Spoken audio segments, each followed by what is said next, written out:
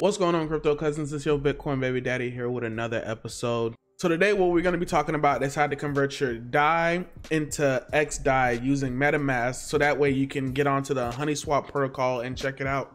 But if you're new here, go ahead, hit the like button, hit the subscribe button, because I'm making content every day this month.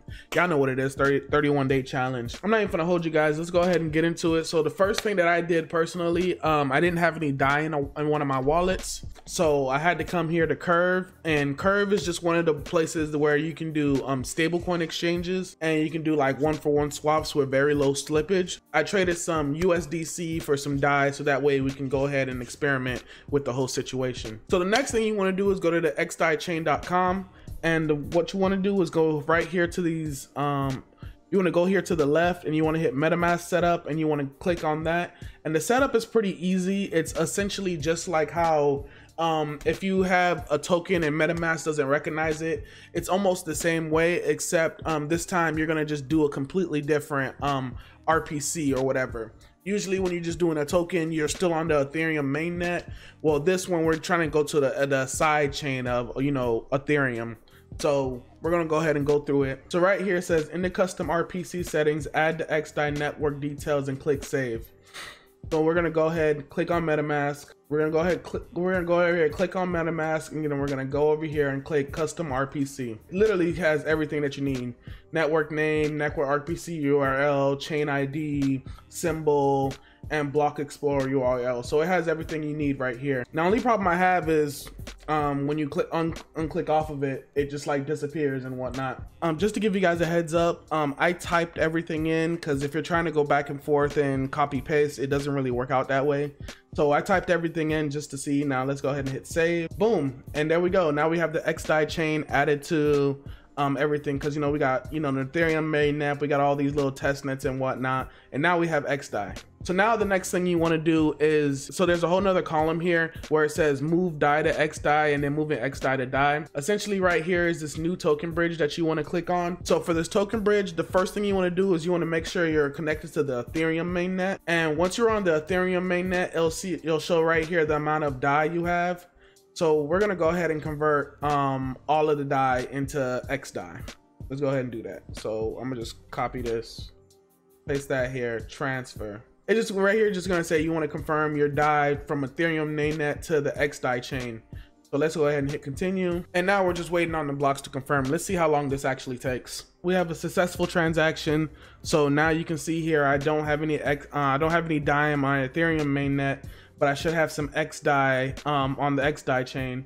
So now let me go ahead and switch to the Xdai chain, and it says right here, so I'm right here on the Xdai chain. Let's change the MetaMask, and let's change to the Xdai chain. And boom, right here on MetaMask, you see right here, we have the damn near almost $500 in Xdai. So you go, of course, you guys, we're here over here on Honeyswap.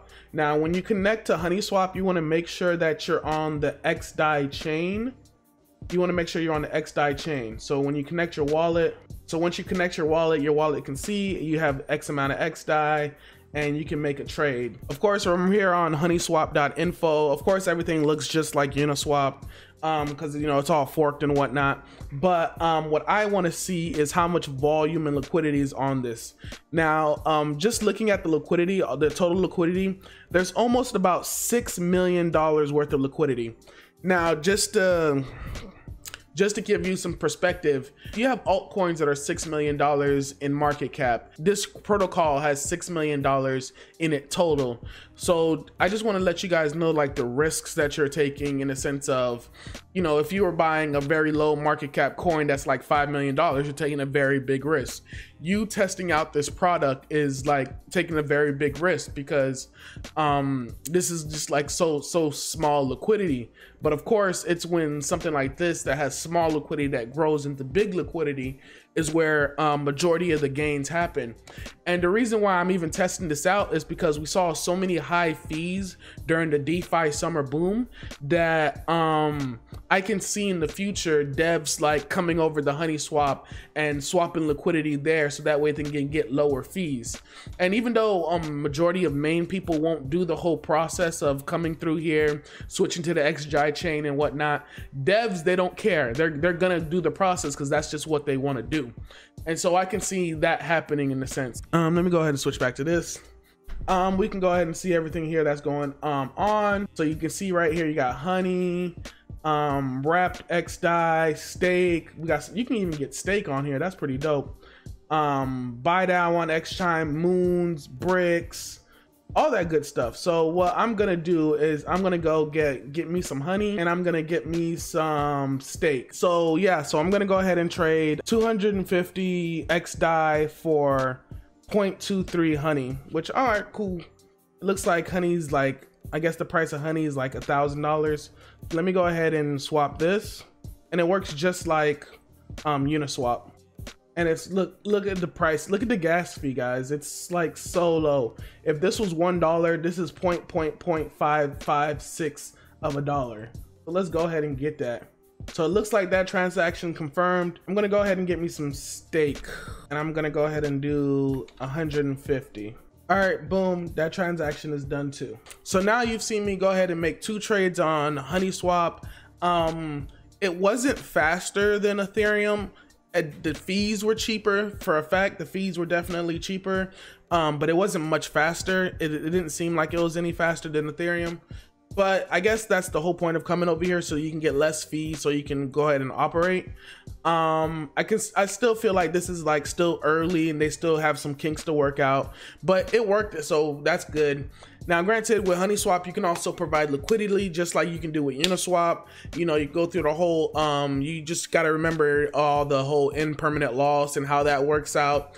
And if the amount of money you're putting in and the amount of fees that you're accruing will make up for that impermanent loss over time. But that's all really I got for you guys today. Let me know in the comments what's the next thing you want me to try out, because I'm pretty much down to try out any DeFi product, look at it, test it out, and just let you guys know what I think of it. But other than that, check me out next time. Take it easy. Peace. Yeah.